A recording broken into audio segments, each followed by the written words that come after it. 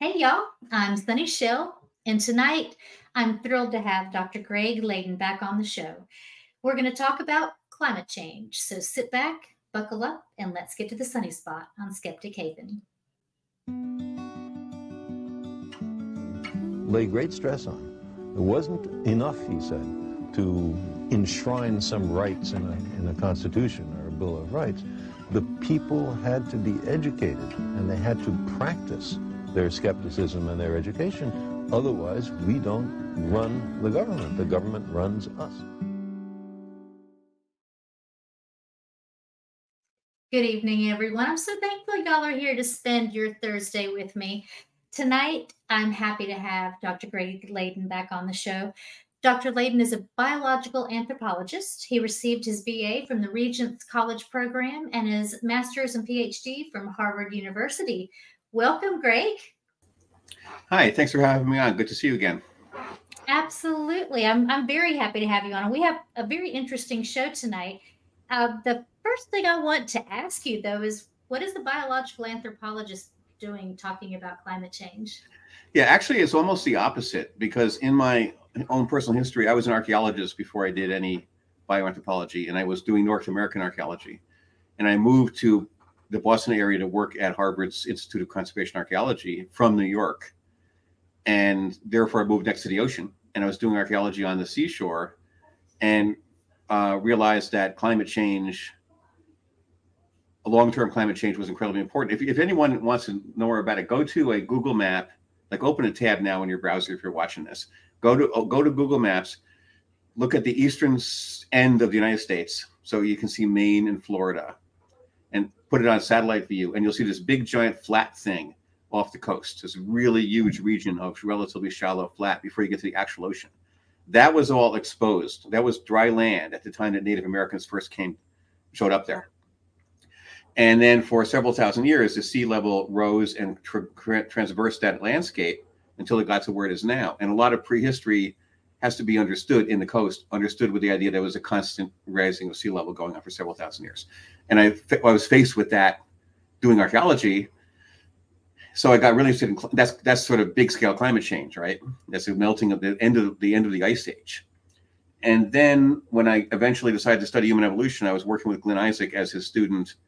There were people dabbling with isotopes, stable isotopes, that you can use to do all kinds of things with stable isotopes, tagging things and looking at dietary change and looking at climate issues, and other people looking at what's called the Milankovitch cycles, which is this ancient idea that because of the way the Earth tilts and the way the eccentricity of the orbit works around the sun, we have periods that are more likely to be ice ages and periods that are less likely to be ice ages.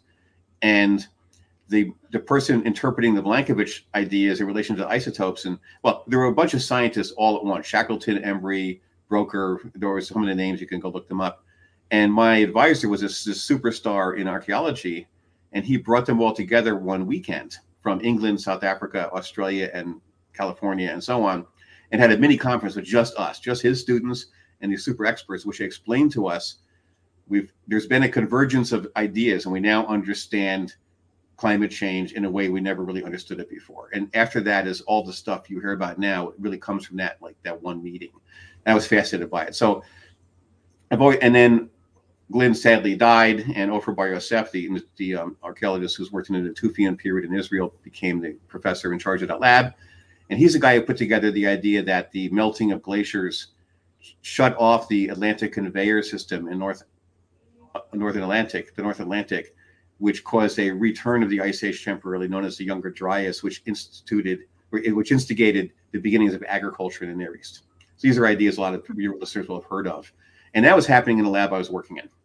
So I was really interested in it. And then somewhere in there, I ended up, because graduate students in anthropology don't get money, like we have to have jobs. Like you don't get funding, really. I mean, you can go overseas and get funding, but you can't be at home and get funding. So I got a job editing a newspaper, monthly. I won't tell you what the newspaper was about. Well, I'll tell you. It was a new age newspaper. We had like psychics and stuff as our columnists. And seriously, and it was just, I did it for the money. And so I figured I had to balance this out. So I wrote science articles every month. and I figured I wrote several because I was the editor. I could write whatever I wanted. So I wrote a series of 5. This is in the 1980s. I wrote a series of 5 articles on global warming, and there wasn't much being talked about regarding global warming at the time. So it was, but no one read this newspaper, so it didn't matter. But so that led me to just always having an interest in it. I actually have a peer-reviewed article co-authored on ocean heat. So I do have minor credentials as a climate scientist, but mainly I've been writing about climate science and climate science nihilism on my blog and in other places. I'm writing for the Messenger lately these days, some op-eds are taking them, and just talking about. So my overall interest in science, outside of doing science, is taking things that are kind of complicated and getting them into a form that's digestible by anybody who's interested without watering it down or making stuff up too much anyway. And so I've been doing that. I've been doing that with climate science for years now, and I have good friends and colleagues like Mike Mann and others who are like leaders in their field.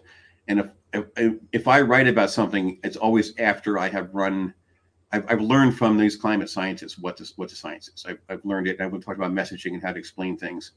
So I pretty much vet what I'm writing. I don't vet the things I wrote, but I write from a place of like an ongoing seminar with 5 or 6 colleagues, John Abraham and Mike Mann and others who know about the science and know how to explain it.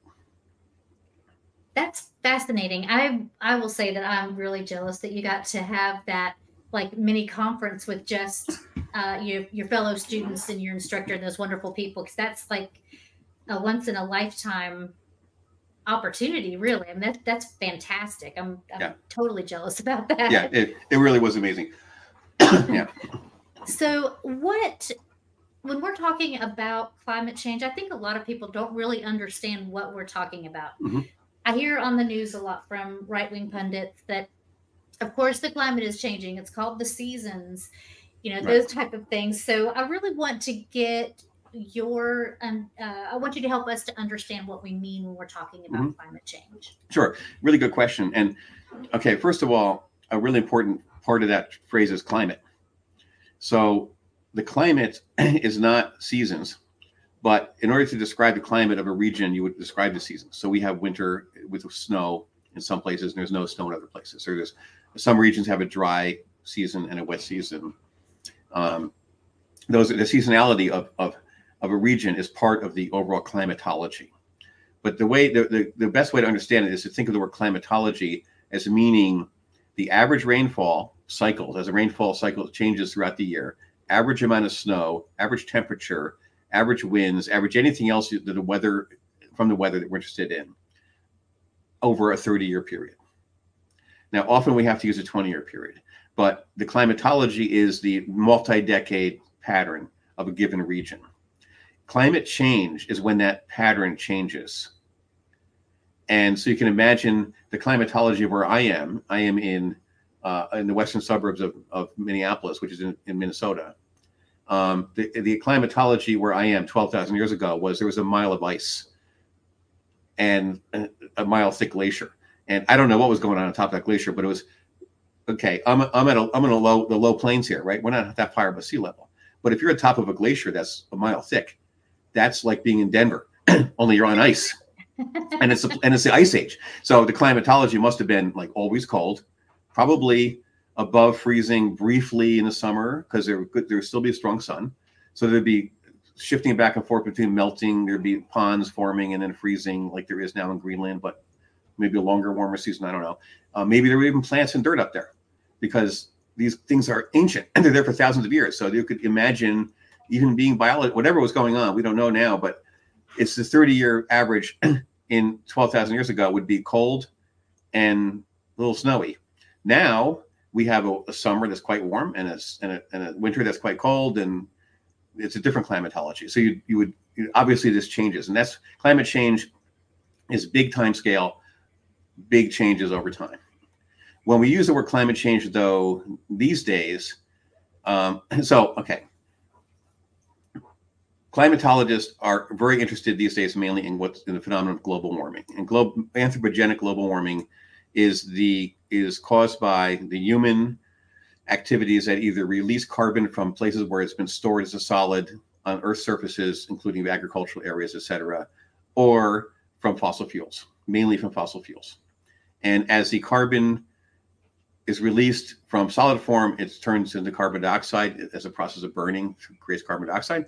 And the carbon dioxide molecules are not invisible to the sun energy that's landing on the Earth and bouncing off and going back into space.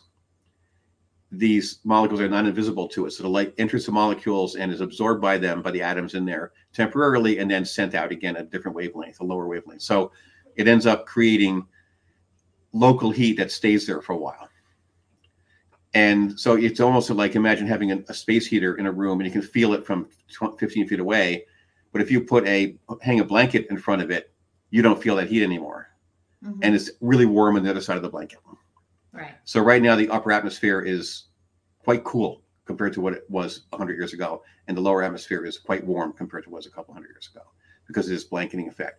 What happens then is the additional heat from the carbon dioxide changes the dynamics of water.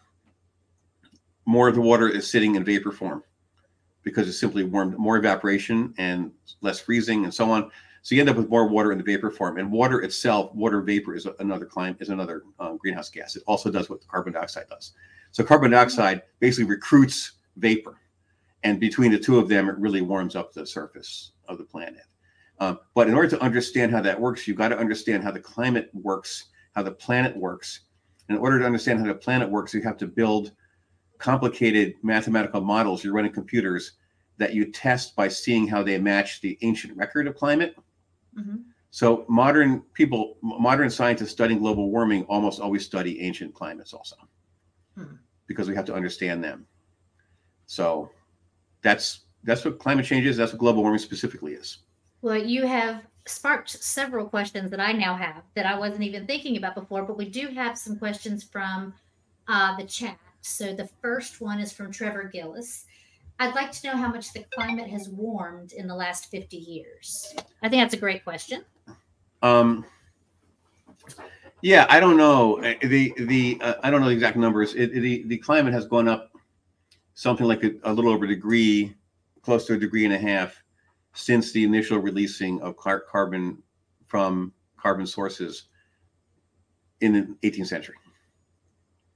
And corresponding to that, we've had an increase of about a foot of sea level rise globally, an average.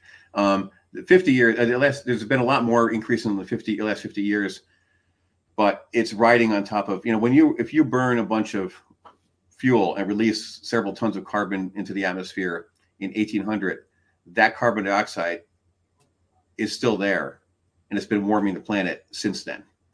The same amount of carbon dioxide released last week hasn't done anything yet.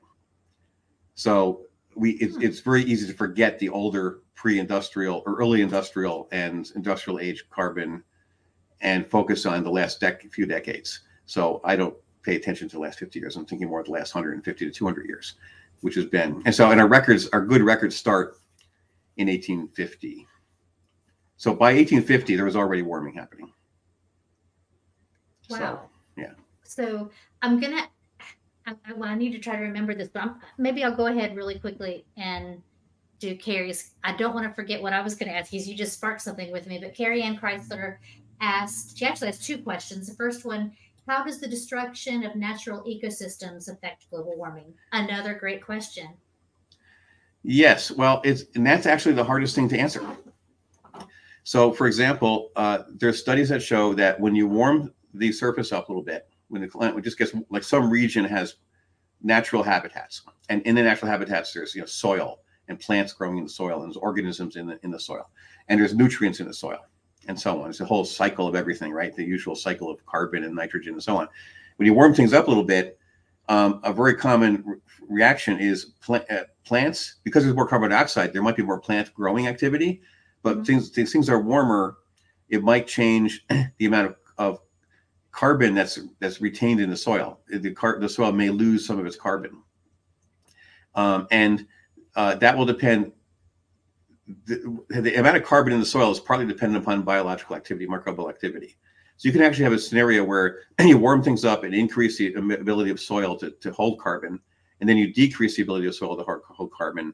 And I can cite a dozen studies that show it's almost chaotic. Like what really happens is not that clear as far as just general overall natural environment is changing because of warming. But what we do along the way is the question is about destroying natural ecosystems directly. So you cut down forests. Forests are a big carbon sink. Those trees are all carbon holding things. When you plant with shallow roots, like a lot of our agriculture, we have corn and stuff. They have shallow roots, and so this ecosystem with the biota of microbes and roots and so on normally might be 3, 4, 5 feet deep in like a prairie land. When you change it into corn land, it's 4, 5, 6 inches deep. Mm-hmm. And that's significantly less carbon holding capacity.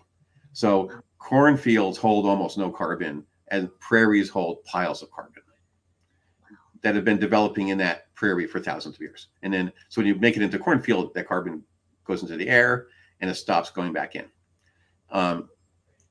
The total amount of carbon dioxide contribution from this agriculture, though, is a fraction, probably, of what is released by the farmers using machines to make the corn. Right. Okay. It's a lot of people focus on soil, and it is really important. But when we revert to soil to forever green agriculture, where you have actually deep root plants grown in with the shallow root plants, we get back some of that carbon storage. But it's not as significant as it would be if you just made every farmer use electric tractors. Wow, that's fascinating. And oh gosh, I just have so many questions now. I'll go on to Carrie's next question. What damages are done by man-made surfaces, cement, pavement, buildings, etc., with the heat absorption and constant release throughout the night, which is naturally a cooling period? Yeah, that's also an active area of research. I don't know that much about that exactly. I know that cities have heat islands. There was a study I read a while back that suggested that if you took a city like San Francisco, which is in a slightly warmer climate than other cities, and painted every roof white, it would reduce its heat island effect and kind of balance it out by reflecting the sunlight off.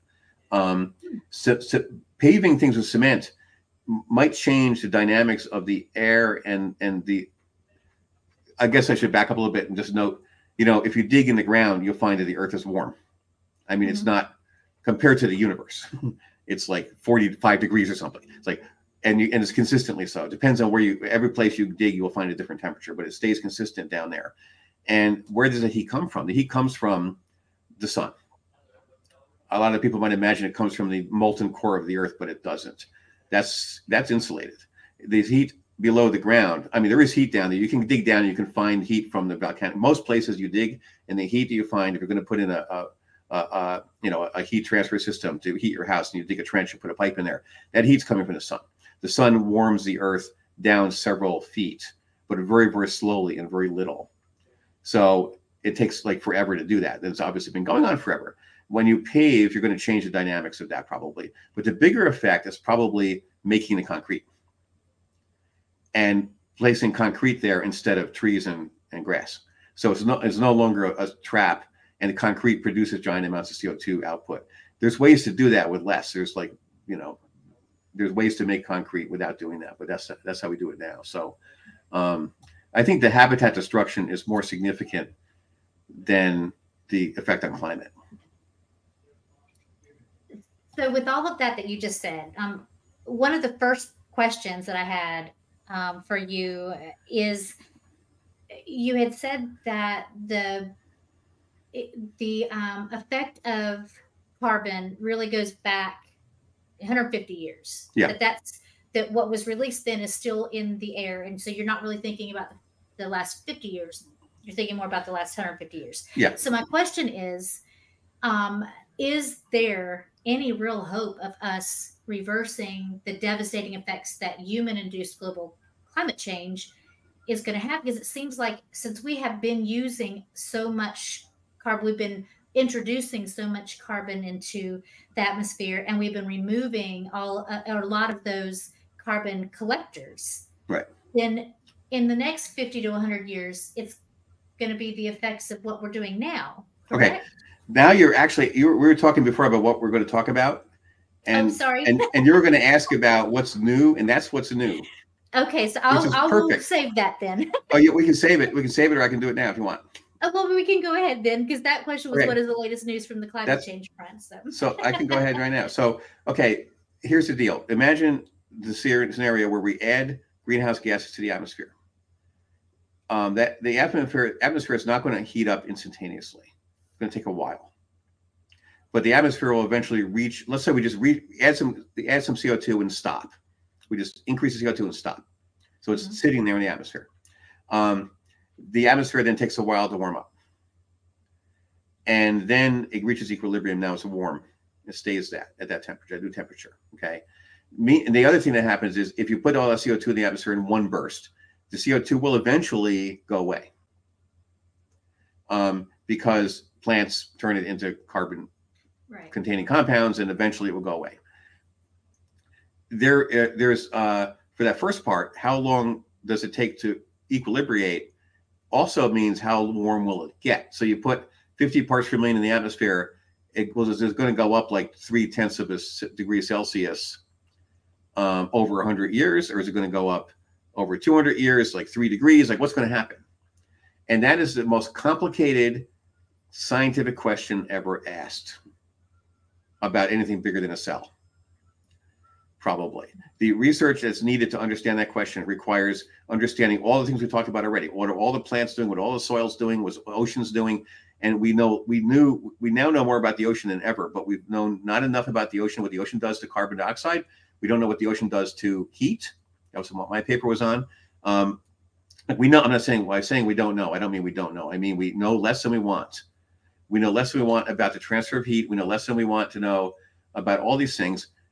So 10 years ago, it was perfectly reasonable to say, because there was a good set of models that suggested that if we stopped adding CO2 to the atmosphere right then, the heating would continue on another 0.5 degree Celsius or some large amount. And so the doomsday is set. We just haven't gotten there yet.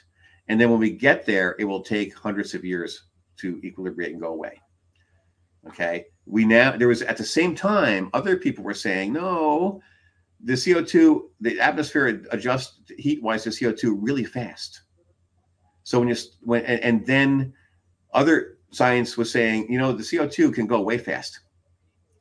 When it's in the atmosphere, it can actually go away. Some of our CO2 from 200 years ago is still there, but a lot of it's gone. It's cycles, obviously, but the amounts can reduce faster than you think. Both of those have now equilibrated into a new, what we now believe, what the consensus now says. This is hinted in the last IPCC report. I think it's described in Michael Mann's latest book that came out like 3 days ago, that when you stop polluting, you stop the warming. That is extremely good news, because it means we don't have to say, let's stop putting CO2 in the atmosphere, we're all going to die anyway. But we die less severely or whatever. But rather, if we stop putting CO2 in the atmosphere now, the heating will stop increasing right away. Like right away, meaning, it's not 100 years, it's not 50 years, it's like a couple years. Wow. It's a rapid, equilibrates rapidly. And then the CO2 stays loose. It stays loose, but it gets sucked into the ocean faster than we were thinking, which is not good. Changes the ocean chemistry, and it can, it's still in the system, but the atmospheric CO2, the ocean will draw down the atmospheric CO2 more than we were thinking, probably. That's a little bit less certain than the stop. When we stop putting CO2 out, it will stop warming really fast. I mean, the warming we have now will continue, but it won't increase. The temperature will stay high, but it won't keep rising. So the doomsday scenario of the CO2 we have now is enough to cause killer temperatures in 30 years, even if we stop putting CO2 in the environment. That's not true anymore. It was never true. The consensus now is that we don't think that that's the case.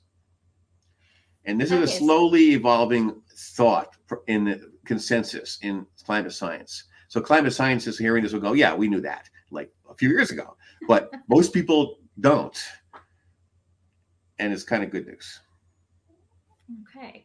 Kat, I'm going to be asking that question a little bit later on. It's actually one of my questions already, so I'll get to you soon.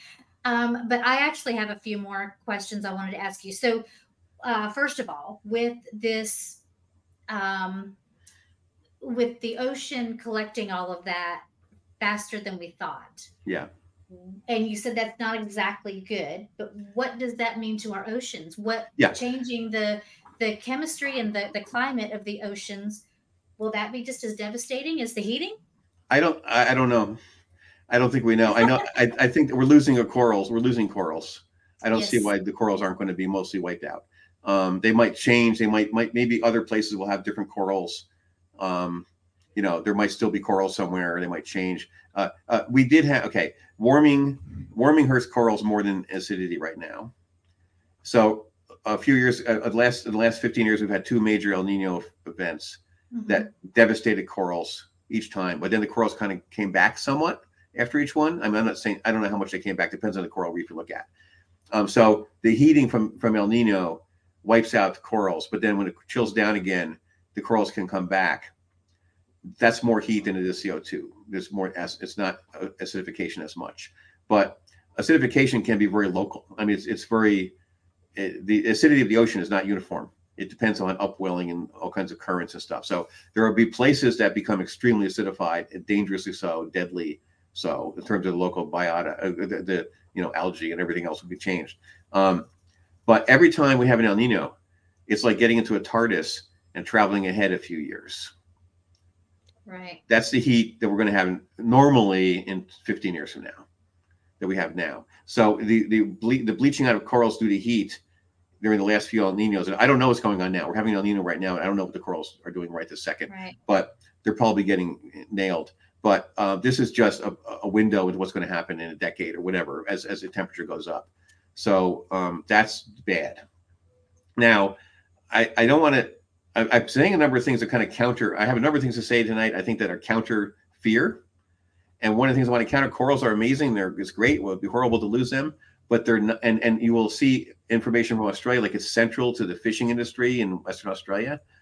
But Western Australia does not really catch as many fish as like the North Atlantic. Corals are not, they're an extremely diverse environment, not an extremely productive environment.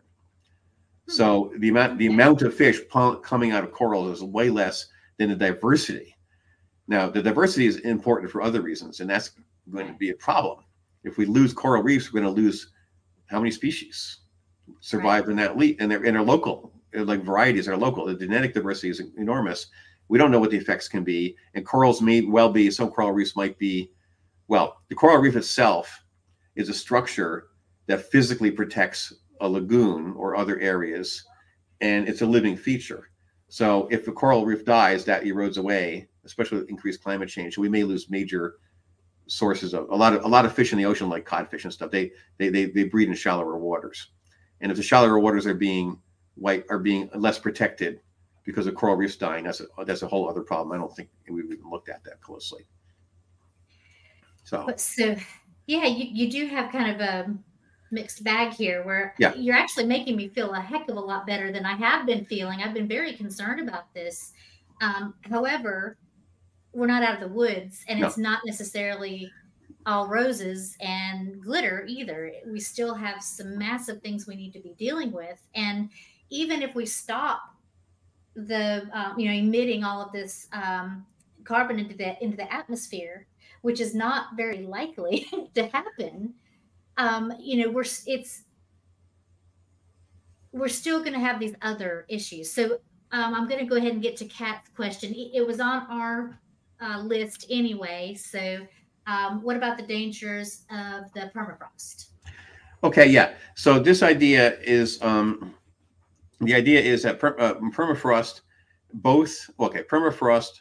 It's not just permafrost, but permafrost in the northern regions is a place where a large amount of biological matter is trapped in frozen state, and it's in the process of turning into carbon dioxide or methane, and it has done so in the past. And in other words, carbon dioxide itself and methane itself may actually be trapped in there with it. So if you take a bunch of permafrost and unfreeze it, it's a source of methane.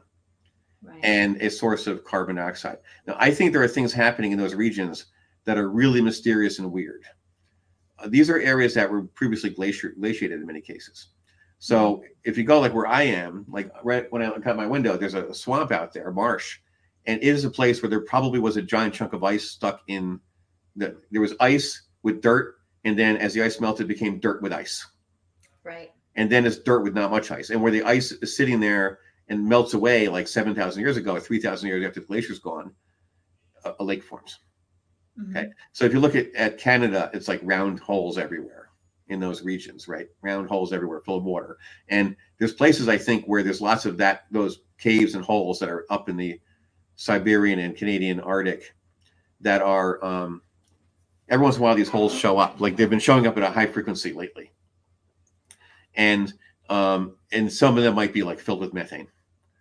So there's places where you can like light a match and light the air that's on the ground, and it burns from the methane coming out of melting permafrost. Okay, so there's a lot of methane coming out. The other concern is this methane rock. Methane under certain conditions of pressure and temperature forms a solid, and there's nodules of methane all along the surface of the ocean at depth. There's a lot of it down there, and some of it, most of it's really deep, but some of it happens to be because of temperature in the regions of the Arctic Ocean. It's on the surface there, and as those oceans warm, as that water warms, that methane dissolves. It's no longer a rock; it's now a gas, and it bubbles up. Okay, so there's definitely CO2 and methane being added to the atmosphere from permafrost melting, and that's a lot, and it's important, and it's on the it's on the pie chart. It's significant. It matters.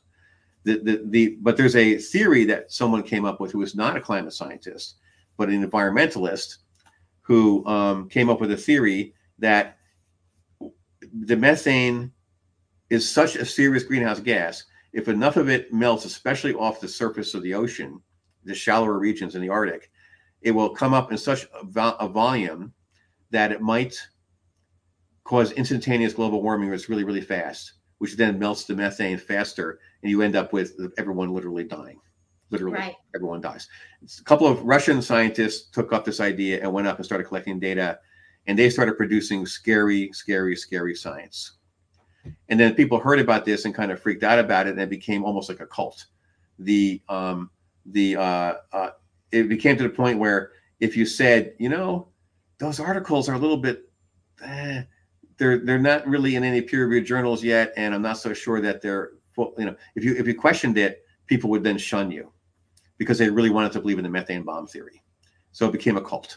And so whether it's true or not, once you have a cult, something turns into a cult, you got a problem when you're having conversations about it. Absolutely. With the science, it's really clear now. The methane bomb scenario is impossible and it won't happen. There's a lot of reasons why it just doesn't add up. If you look at the amount of methane and the warming and everything else, you can't tweak the numbers in any way to get a methane bomb that causes a sudden catastrophic warming that then causes more methane melting. It just can't happen. The numbers aren't there. It just can't happen. So it doesn't mean it doesn't contribute to global warming. It may well. And by the way, methane released from nodules in the ocean, a really high percentage of it is consumed by organisms that love to eat methane in the water. Oh, no, that's cool. Yeah, that's cool. Didn't even know that was a thing. Yeah, that's what so that's a factor. But and methane also, methane's bad because people say it's 100 times more serious of a greenhouse gas than CO2. That's only the day it's formed. Like if you have some substance and it turns, substance A turns into CO2, substance B turns into methane, the same amount of carbon in both, because they both went through two different processes. Carbon dioxide is bad, the methane's 100 times worse on that day. But the methane really does start breaking down instantly, and it isn't there in several decades. It's not there. It's turned into carbon dioxide, which is still there, but it's only a tiny percentage of its carbon dioxide equivalents, right? So if you want to make methane scary, you say it's 100 times worse than carbon dioxide because that's how it is when it was formed. But you really got to figure out. This is why this is such a problem. I said in the beginning, it's so hard to figure out what's happening because everything is changing. Every single thing is a moving value. So the significance of methane in the atmosphere changes in its own way over time. And that depends upon other things, like how fast does methane break down? It depends on vapor in the air, because it depends on sunlight. It's affected by sunlight and temperature. So everything's connected to everything else. That's really complicated. But the methane in the permafrost, it's a problem because it is a source of carbon dioxide ultimately. But the methane bomb theory is not something to be concerned with. So one thing that makes me think of, I remember very clearly hearing about the methane bomb, and that it wasn't just the methane that was from the permafrost, but also from agriculture and cow farts and stuff like that. And the cumulative effect is such that it was inevitable to have the methane bomb go off. Now, the methane from agriculture, that's a whole other thing, which is interesting. And by the way, they belch the methane out. Okay. That's where it comes from. And so, but it's just like, anything else. You have to calibrate correctly. If there weren't cattle, there would be something else eating grass and making some methane. There'd be bison. I mean, it used to be a gazillion bison, and now there's a gazillion cattle. But the thing is, I'm pretty sure there's a lot more cattle than bison, and the cattle are being their biology is tuned up. They're ramped up. They're growing faster, and so on. So the amount of methane contribution by our cattle stock and our feed lots, which have their own methane because of just piles of manure and so on, is way higher than the amount that would be there from bison. Right. You still have to subtract the bison because they really did exist, and they really were they were in equilibrium already. So you have to subtract the pronghorn antelopes and the bison. Everything else we removed to replace them with cattle, and it's a problem. And it's one of the reasons to eat less beef. Yeah. And it would be really nice to build. I mean, in Minnesota, every once in a while, there'll be a really bad smell. And it's so funny because people say, oh, yeah, I think there's a farm over there. It's from that. It's like, well, no, actually, that farm is now a suburb with all houses in it. It's not from that farm. Oh, it must be some other farm. If you look at a map on those days it smells, you can see the wind streams. It's Nebraska. We're not that close to Nebraska. I mean, the corner it's the cattle farms. It is so bad. So I think it would be nice if we could find a way of having feedlots that don't put all that methane out, and we can or recapture it. Yeah. And use it for something useful. Make it into hydrogen. I know how that smell is. I live in the country, in the mountain. Kind of almost in the mountains of North Carolina. I'm a mountain county, but I'm not quite at the top. So, okay. But I have fields all around me, farmland all around me, and we always know when it's time for them to put the manure down. Right. Or whether it's pig farming or cattle or whatever it is, it stinks. And you go through long areas, and it's just, oh my gosh, the smell is just atrocious. It's really disgusting. So yeah, I would really love it if we did not have so many people eating beef. But so I have a few other questions here. Skeptic Haven, probably Wes, said, are there effects or dangers on humans or on other primates that we should look for? He says, not sure if that's a good question, just curious what the future might bring in a lot of time. Effects from global warming? I think so, yes. Climate change? Yeah, I think that, well, okay, this is interesting because think about just think about people for a minute. How many people die every year from the cold versus from the heat? And this is one of the anti-climate change, skeptics people, one of their arguments is way more people die of the cold than the heat. Heat's not a big problem. Okay. But that's because if the range of temperatures in which we live goes from many degrees below zero, I'm going to use Fahrenheit here, many degrees below zero up to 100. Most of those temperatures are colder than our body temperature. Right. Okay. Our body temperature is the high end of our environmental temperature. Why is that? Why is our body temperature 100, rounding it off slightly? Why is our body temperature several degrees above the usual maximum temperature? Well, for one reason, if it was several degrees below our usual maximum temperature, it wouldn't have happened. I mean, we wouldn't have, that species would have gone extinct. Mm-hmm. If shedding heat is life and death, and our body, if our body temperature was set, our baseline, because we're homeotherms, we keep a steady temperature.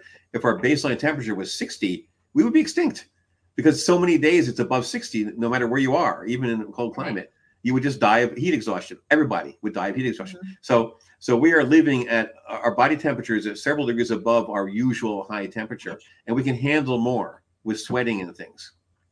So we're biologically able to handle another 10, 15 degrees and not die usually, unless you're weakened from some other reason. So that's why more people die of cold and heat, because we live in an environment where there's more cold and heat on a day-to-day basis.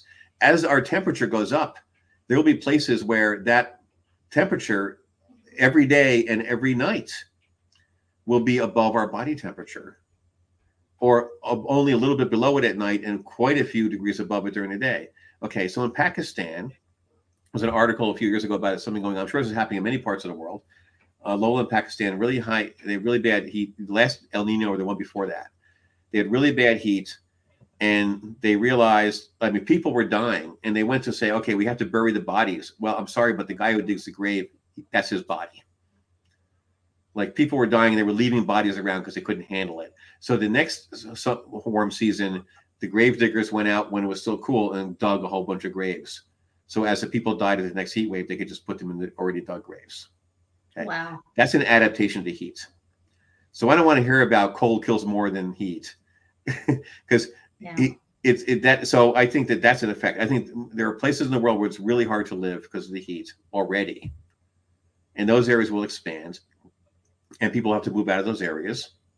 And they're going to move out of those areas into places where other humans live and where other primates live.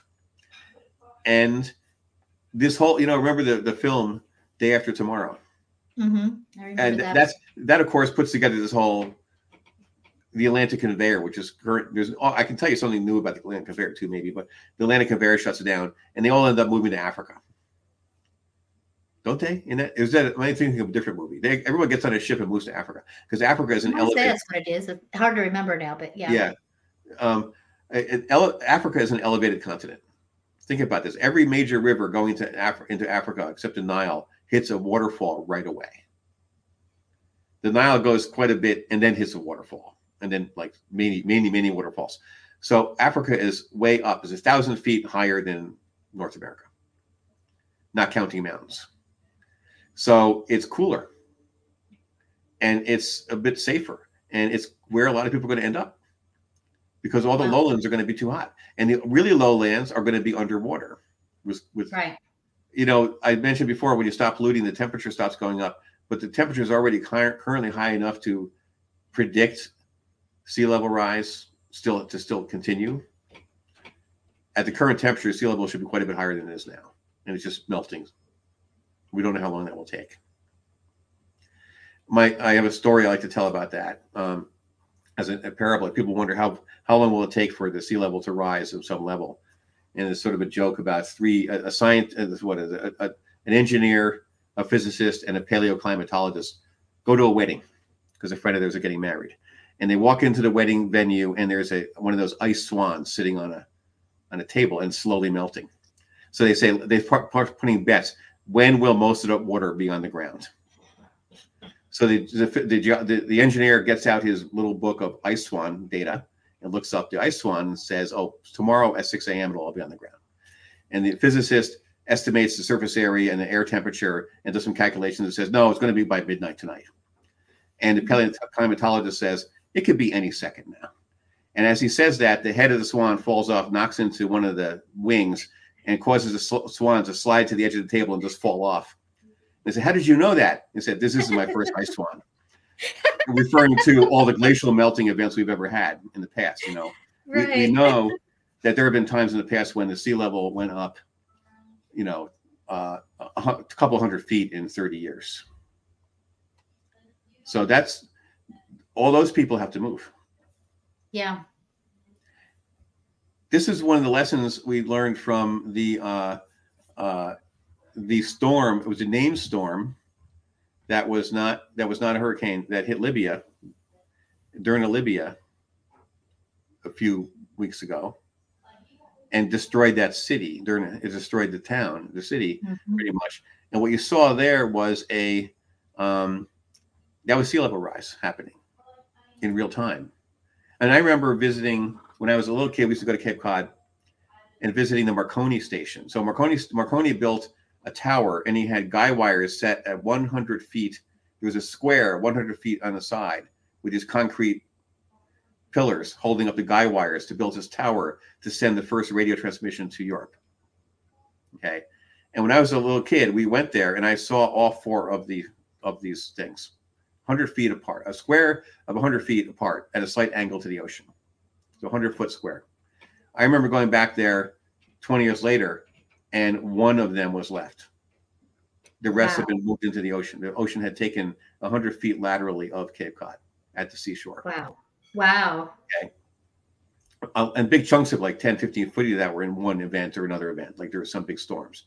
So when the sea level rise, you're at the beach, you go to the beach, and there's the ocean, and you're standing with your feet in the water.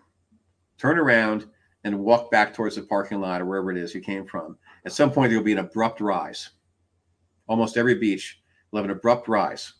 Sometimes it might be like the seashore in Cape Cod, and it's like 100 feet high. Sometimes it'll be 3 or 4 feet high, but there's an abrupt rise right there. And that is the point. That is the land that has been not inundated. And the rise is caused by storms eroding. Mm-hmm. Right. So when you imagine the sea rising a few feet, you don't look at a topographic map and move the line over. Because if that's true, that would be no cliffs ever. If the water just gently went along with the topography, there would be no sea cliffs anywhere. But there are sea cliffs everywhere.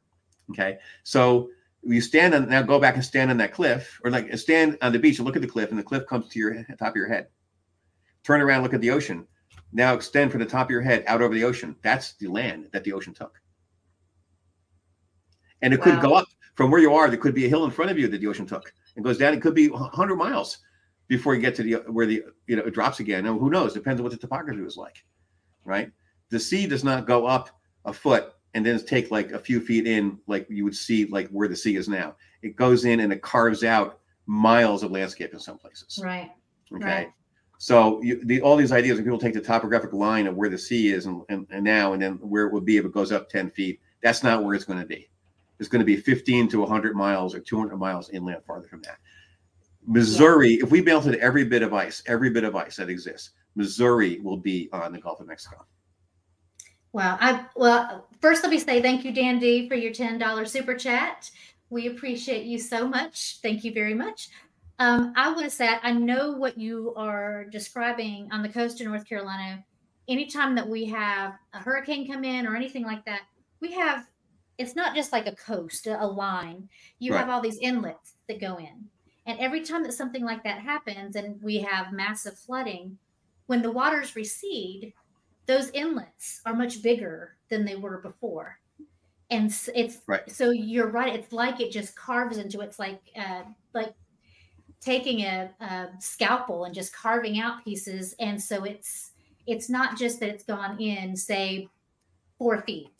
Right. It's gone in probably, 2 or 3 miles and expanded those inlets. And there's been a lot of damage, irreparable damage that's occurred on the North Carolina coast because of that. I know it's up and down the eastern seaboard, especially. Yeah. So I know exactly what you're talking about. It's quite interesting, quite devastating. And now we have big news about the Atlantic Conveyor.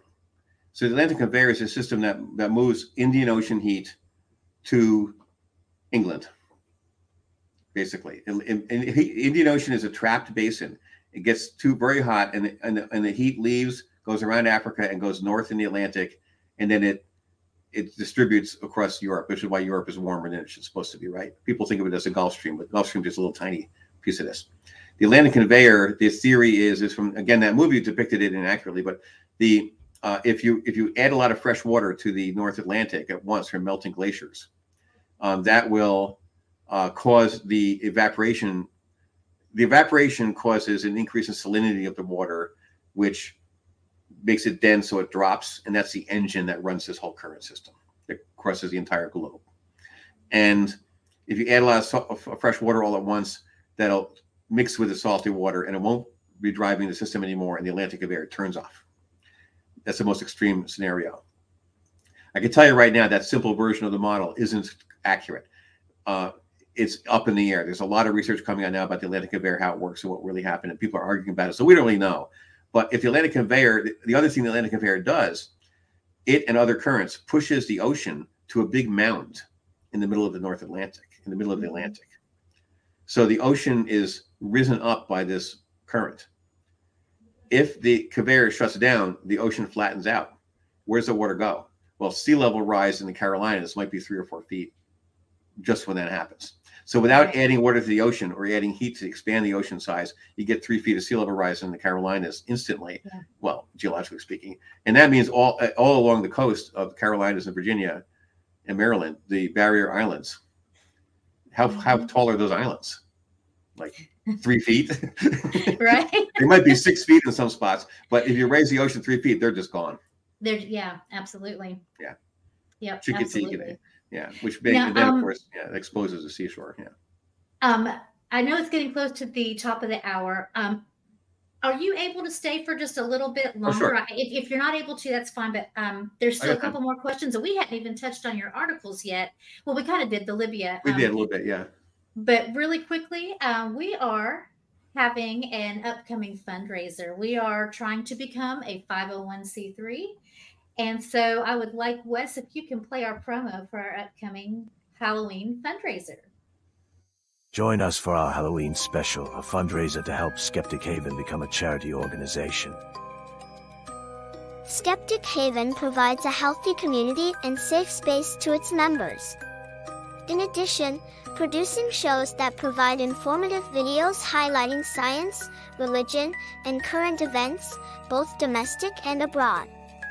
Please join us the evening of October 28th for our first Halloween fundraiser to get funds for our 501c3 and other expenses. We have many well-known YouTube content creators coming on. Come join in the fun. Are you ready for the show? We're really excited. It's going to be a great night, and we're going to have a great time.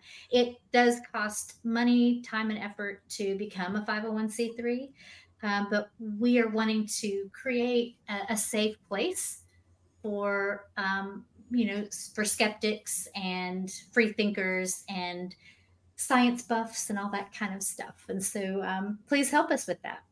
All right, moving on. We do have a question here, and it dealt with our conversation from a little bit earlier. If the cows ate grass versus corn, would that make any difference? Okay, I'm not sure about that. If you eat it, okay, what they get now, which includes heavy doses of antibiotics, which is not designed to, has some kind of growth hormone effect on them, I think. And if you didn't feed them the way they're fed now, which includes a really high quality feed, they would grow less quickly. But there is this idea of adding the seaweed into their diet that changes the dynamics, it changes the enzymes or something in their gut, so they produce way less methane. And that actually apparently works. Of course, then we have a new industry, which then gets to ruin the ocean by taking all this kelp out from somewhere. And you need a lot of it. Apparently we need a lot of it. It would take, and it has to be shipped from the ocean into the, to Nebraska, wherever the cows are and the cattle are. So, but it's an idea. The thing is, to me, if there's an enzyme you can add to their diet that reduces their methane, how hard is it going to be to come up with a way of bioengineering bacteria to produce that enzyme in large quantities and just fix this problem? Right. Yep. So absolutely. And the fact that it hasn't been fixed already makes me wonder if it's real. But it seems like it could be. Like, I don't know much about that, but yes, it's an interesting idea. It also has to do with whether or not it makes anybody money or if it cuts into their profits. Right. Because anything that doesn't matter what it does to us, how beneficial it would be, profits are where it's at, unfortunately. So, but I would think there would be what's the benefit to a farmer to do this? There probably isn't one. But if it was required to have your cattle, right? I mean, I don't know. This is where good government can do a good thing. Well, thank you, Lena Dill Hates the Clock, for that question. And another one from probably Wes. What about the 80,000 year cycle? What can we expect in the future and the effect on this cycle? I'm not sure what the 80,000 year cycle is exactly. Are we talking about the Milankovitch cycles? I don't know. I don't know what. Wes, yeah. if you want to come back on with another. He's probably, if that's Wes, he's talking about the Milankovitch cycle. So there is a general, because of the way the Earth, the Earth is tilted and the Earth is in an eccentric orbit, an oval instead of a circle. Mm-hmm. And the sun is at one of the two foci of that oval. And so summer, just imagine summer, the peak, June 22nd. If the Earth changes how much it's tilted. So if the Earth is tilted more towards the sun than it usually is during the northern summer, and the northern summer occurs when the Earth is as close to the sun as it ever gets on that elliptical orbit, mm-hmm. then that'll be a really warm summer for thousands of years. Then it shifts so it can be tilted away more, less tilted towards the sun. And the summer moments happen when the Earth is as far away as it could possibly be. That's going to be a very cool summer for thousands of years. Now, that means that if the CO2 level, let's assume CO2 is a major greenhouse gas that then regulates vapor. The CO2 is down around 250 parts per million, and that occurs, there will be ice ages. Ice ages, we don't know how ice ages start, but there's all kinds of theories. But basically, you have a number of really bad, imagine Canada having snow that just gets more snow than usual, and the snow happens later than usual that year. So you get some of these June snowstorms over large areas. So the summer just never really gets that warm, and some of that snow doesn't quite melt. And you have an early winter. If both those things happen in 1 year, that snow that didn't melt, that's a glacier. That's a baby glacier, right? That's a glacier embryo, right? And that's going to reflect the sun. So that location will be cooler all summer the next summer because there's ice on it. And that's how you get a glacier to start. But it won't happen when the Earth is typically being extra warmed by the sun as opposed to extra cooled, being farther away. Right. Those cycles don't matter when the atmospheric CO2 is up to 400. Gotcha. It'll just be warm. It won't be. So so that's what's going on there. So we are probably about 320 parts per million to 350 parts per million is a cutoff point between having glacial periods and not having glacial periods. So we're way beyond the point now where we're likely to have the Pleistocene is over because of our inserting CO2 into the atmosphere. And it may well be if we stop putting CO2 into the atmosphere, if we electrify everything and decarbonize our electricity and stop messing with our carbon sinks and methane sinks, we're going to have to actually later, like 500 years from now, we might want to add CO2 to the atmosphere just to avoid a Pleistocene glaciation. And I'm sure we could figure out a way to do that, just burn stuff. So I want to add, this may be a really stupid question, but I have heard people ask this question, so I'm going to ask it for anyone that might want to know. When we're talking about climate change going up 2 degrees or 3 degrees or 4 degrees, what exactly is that talking about? Because, people will say, well, we go up and down degrees all the time through seasonal changes. And we talked about what climate is to begin with, the climate change, and how that's different. We're talking about over a long period of time. Could you talk about the degrees and how what we're talking about when we say that the climate has actually risen 2 degrees or 3 degrees? Right.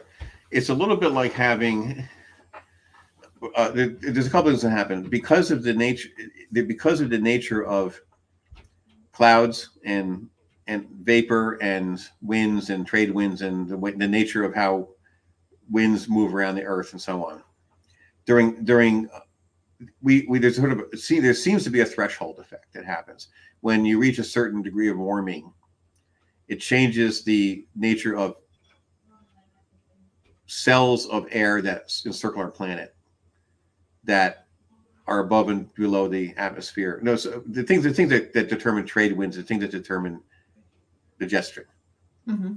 There's a threshold effect that happens when you reach a certain point where that dynamic changes significantly, and you end up with both heat and water clumping. So you can have extreme heat waves in a small area, like Europe, a relatively small area, gets an extreme heat wave that runs for a few months, or you can get rain systems. And this is something we're so used to now, we don't even pay much attention to it. But some 10 years ago, I think it was in Calgary, Canada, there was a rainstorm that showed up, and it rained for like 7 days, and it dumped 8 inches of rain or so on the ground and flooded it terribly. And everyone was like, why did that happen? Well, the jet stream stalled for some reason. The jet stream got all curvy and then didn't move. It got curvy, so it's bringing cold and moist and hot and cool air all together in one place, and it's not moving. It's supposed to be fluctuating a bit, and it just sits there and creates this stormy system that normally would just move across the continent. It just sits there. Mm-hmm. Okay. Then a few weeks later, it happened again in Denver. Then a few weeks later, it happened again or a couple of months later in China. Then it hit Hungary and Poland. And over that first year or two, we had passed the threshold. And now we have this all the time. Right. It's either a drought for a couple of years or a rainstorm for a few weeks. And that's different. That's not what happens when the temperature reaches a certain point. It changes the configuration of the atmosphere, and that happens right away. Okay? And the temperature a little bit hard to explain the temperature. I'd like to think of it as changing from I make soup, and I might boil some eggs, and I make oatmeal, to I'm deep fat frying things and that sort of stuff, where now we've gone to the point where a boiling water in my hand is not going to hurt me that much, but oil is going to give me a 3rd-degree burn, and it could catch on fire. Right. It isn't that much of a difference. My overall my place I live here, it doesn't change the temperature that much, but going from boiling water to cooking oil locally is enough to cause a disaster locally. Right. You know, so it's really easy to see these as small numbers because the temperature varies way more than that day to day. But it changes the fundamental nature of our climate. Just look at the difference between the climate of Maine and North Carolina.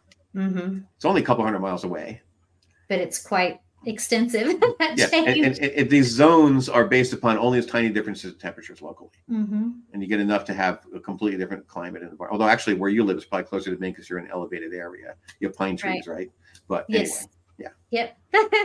So that really segues well, because before you go, I wanted to talk about your articles. The first one, which is really going along the lines of what we just talked about. You wrote an article for The Messenger, which is titled, "What Did We Learn from Hurricane Idalia?"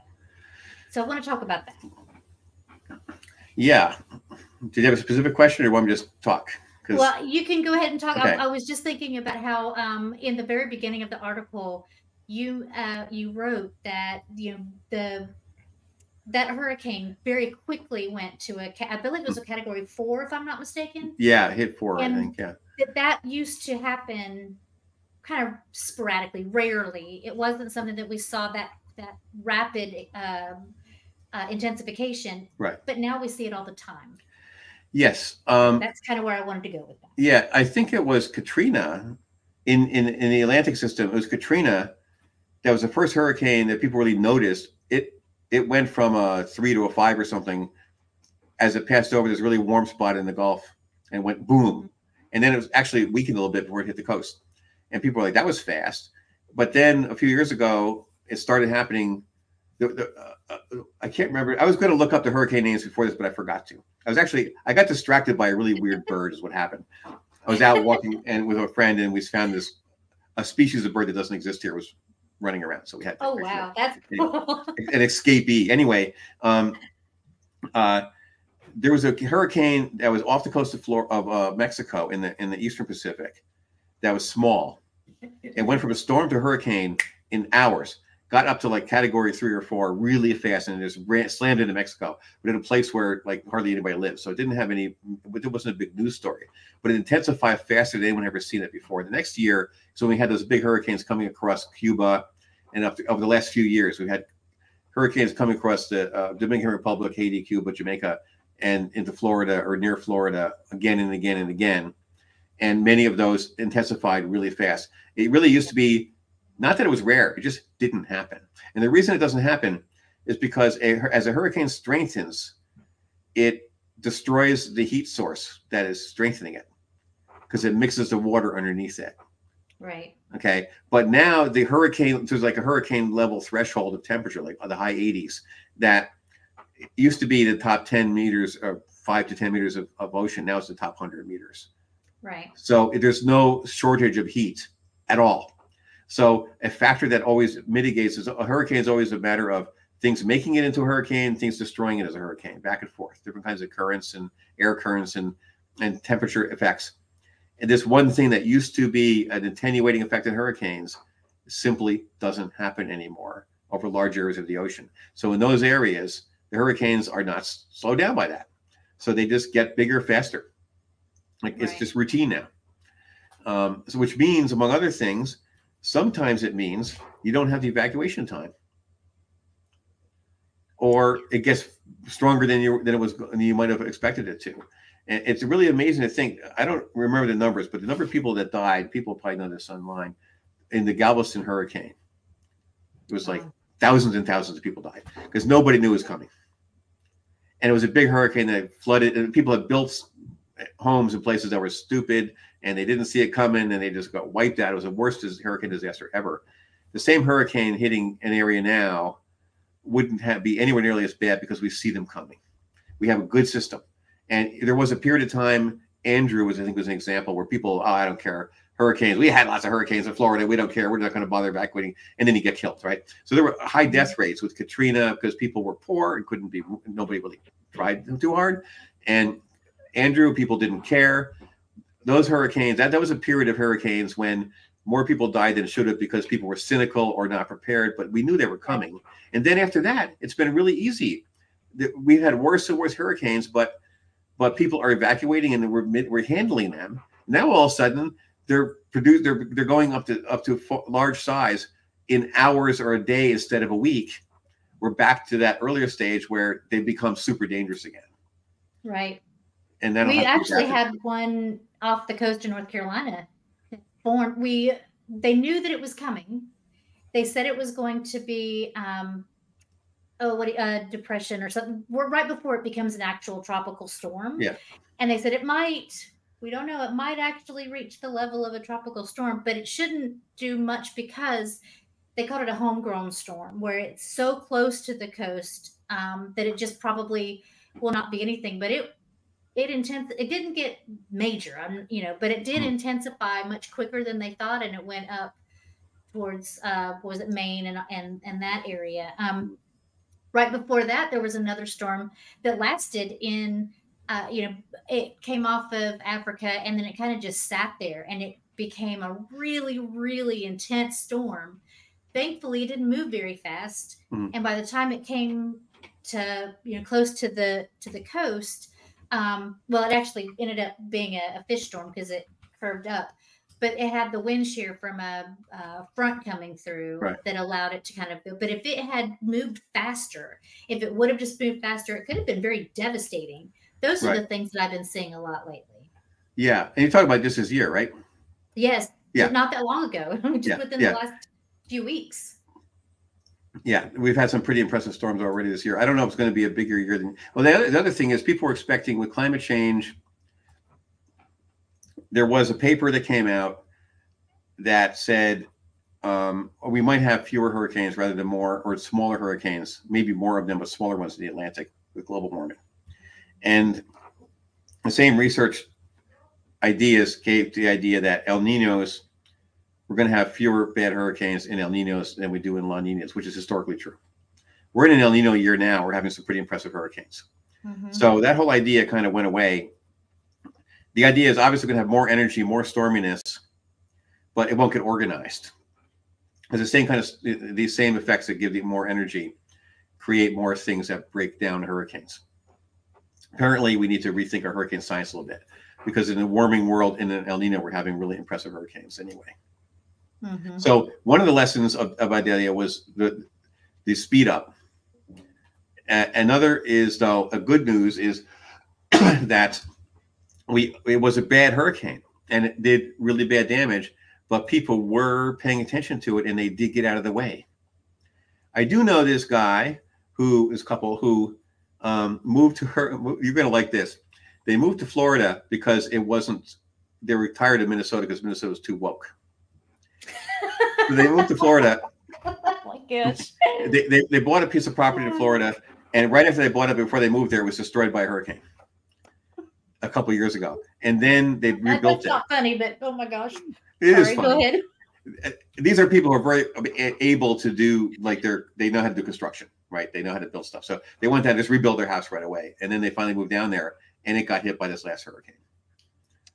They're in that area. So that's happening. That's going to happen. You know, we're going to have, I mean, if we have more hurricanes, it's going to be more. And they stopped insuring places in Florida now. Uh-huh. I don't know the details of that, but. Well, Florida does get quite a few. Now, I lived in Florida for a little while. I moved from North Carolina down to Florida and then back up because I'm smarter than just to stay there. But anyway, I know that what we used to have is hurricane parties. I mean, people, like you said, they were so used to hurricanes coming through, and even the worst, unless you were down at the Keys, they weren't all that bad. Right. All that bad. Well, they're not that way anymore. They are some massive devastation. It kind of goes through and curves. Oh my gosh, it could be terrible, really terrible. Yeah. I think it was John McDonald wrote the novel Condominium. So it was probably written in the 70s, and it was about complacency over hurricanes. So people were having hurricane. It was a hurricane coming. Okay. People built a condominium on the Barrier Beach. Might have been in Florida, might have been in the Carolinas. I don't know. I don't remember. And there was corruption among the contractors and the real estate people. So it was about that. The condominium was built incorrectly. The foundation was incorrect. And then the hurricane came, and everybody didn't care about the hurricane coming. So they had a party in the top floor of the condominium. Of course, the hurricane came in, flooded the behind the Barrier Beach, and then the new outlet from the lagoon became where the condominium was, which a geologist character knew was going to happen. You know, et cetera. It's kind of it was made into it was a TV. I mean, it was a movie, probably starring Ernest Borgnine. It was one of those disaster movies. Condominium. Yeah, I look it up. Ernest Borgnine. I'm sorry that. Yeah, look it up. But it was a really early version of this whole story of, you know, corruption and hurricanes and complacency and weather and everything else. Kind of a fun story. I read it when I was a kid. That's how old it is. I may have seen it. I loved Ernest Borgnine. And so wasn't he also in, what was that movie? The one where the ship was upside down? Yeah, the Poseidon Adventure. Adventure, and is it Shelley Winters? Oh, yes. Shelley Winters. Yeah. She's all those, yeah. Yep. So, yeah, I'm going to have to look that up. And I'm showing my age now. That's okay. I'm just, Condominium was a film, but Ernest Borgnine was not actually in it. I just looked it up. Okay. Well, he was in so many of those disaster type movies that I'm surprised. But anyway, before we close up, I wanted to also we kind of touched on it a little bit earlier. You were talking about how in the storm that hit Libya, the sea rose really quickly, and that was another article that you wrote for the Messenger. It was titled "Libya's Deadly Disaster Shows Sea Level Rise is Not a Slow Creeping Threat," and I wanted to touch on that really quickly. Yeah, it is like this idea that sea level rises up and slowly takes over the land. Anybody actually spent any time in the ocean knows that storms are what shapes the ocean. And I live near the ocean a lot, and I've always, it's always fun to go down after a big storm. You go to the ocean, you watch the waves, and you see what they do, and it's just amazing to see what happens there. So I mentioned the Wellfleet, the Marconi station is 100 feet of several storms away. That area of Cape Cod, the outer part of the Cape, the part that's the upper arm of the Cape, is essentially an island now. It is not, because they keep rebuilding the little section that connects it. But when there's high water storms, it just breaks off and it's separate. It's the storms that do that. And it's not, first of all, we may have fits and starts. We may have sea level rise happening quickly. So here's a scenario, for example, in the Antarctic, those big ice sheets that keep breaking off, we hear about it in the news, like the Larsen ice sheet and so on. That doesn't matter too much because those are just ice floating in the ocean. So it doesn't change the sea level when they break off and float away. But they're holding back ice rivers that are going up through these valleys in Antarctica. And if you go up the valley, if you went under the ice and like could somehow survive there, you'd be under the ice. The ice would be just up your head, and you go up, and there'd be a solid wall of rock below and ice above. Now, if you are a Minecraft player, you go into spectator mode, and you pass through the rock and the ice, and you come out, and you're in water again, and ice is above you. This river of ice, this glacier, is now above you, and underneath it is water. So you keep going, and there's a river of water underneath the ice for some miles, and then you end up with just rock with the ice on top of it. Okay, so there's a grounding line sitting there, that's called of rock that is holding back the ice, and the ice is slowed down from its journey over the grounding line by the ice sheet that's out in the ocean. Then, if you take that river of water of ice, it is flanked on both sides by mountains of ice. It's like the glacier is there, this big glacier. It's just a river that's lower down. So my question is, if that grounding line breaks up and the river moves, how fast will the ice move out into the ocean? And then what happens to the mountains on the side, which are being held up by it? How fast do they fall in? And I've asked, I wrote something about this a couple years ago, and turns out that there's two schools of thought.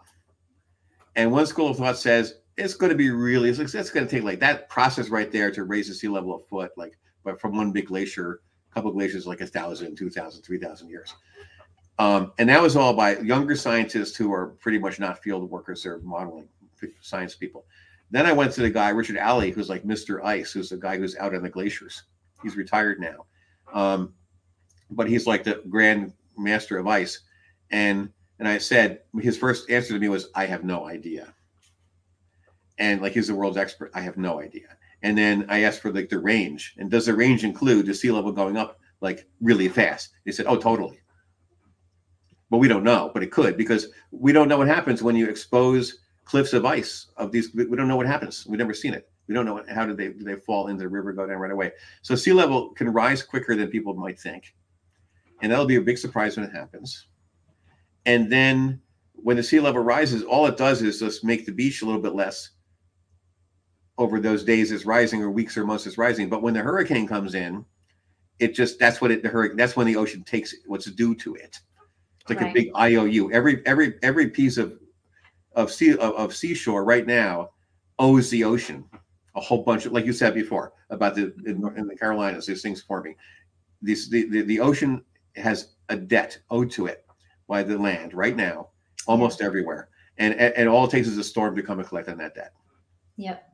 And and what we saw in Libya was an example of that, where huge amounts of land were just taken, and now it's part of the Mediterranean forever. Yep. Until yeah, there's nothing you could. I mean, you can't like move enough dirt in to recreate that. It's just not possible. Right. I mean, they could do some major thing in this really poor country, in this really poor town. They could build the land up again or something, I suppose. But yeah, it's just going to happen again downstream somewhere. And that was a small storm compared to a hurricane in the Mediterranean, which is a very, not.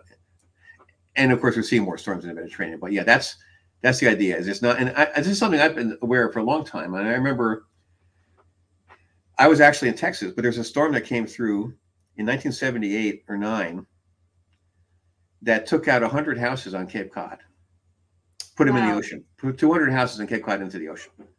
And it affected Long Island. It was called the Great Storm of 78 or the Great Storm of 79, whatever. It was in early January. And that storm came across the U.S. and it froze Texas. And that's where I was. I was stuck in like an ice storm in Texas for a week. And it did all this major work. And if you just look at New England and look at storminess, prior to that year, like for the 50s, 60s, and 70s, there's a certain level that storms got to. And after that year, there's the typical amount of rain coming in the larger storms is 300% larger now. So we're just in a period of more storminess, and it's gotten more so in the last decade. That's been years ago. So the edge of the sea is basically a big bank, and the sea is coming to take its withdrawals. Oh, I I have so many more things I want to say, but I know that we've gone a half hour over, and I want to thank you for staying and allowing us to go off on all of these conversations. But I really wanted to hit your articles, and people can find them. They're linked in the show description. So please check that out, everyone. Really quickly, I want to thank our patrons, Sidney Davis Jr., Eric Ozols, Rion, Denise Murphy, Dan D, Michael Wiseman, Kathy Cotton, Cindy Plaza, me, Sunny Shell, Aaron Coalson, Phil Calderone, and Amanda McLeod. So thank you guys so much. We really, really appreciate your help. Maybe I should send out like a challenge that, maybe we can get 2 more patrons by the time we have our show next. And all you got to do is give $1 or $2 a month, and that makes a big difference for us. All right. I want you to not forget about our other shows on Skeptic Haven. We have Secular Soapbox on Wednesdays, Thursdays here at the Sunny Spot.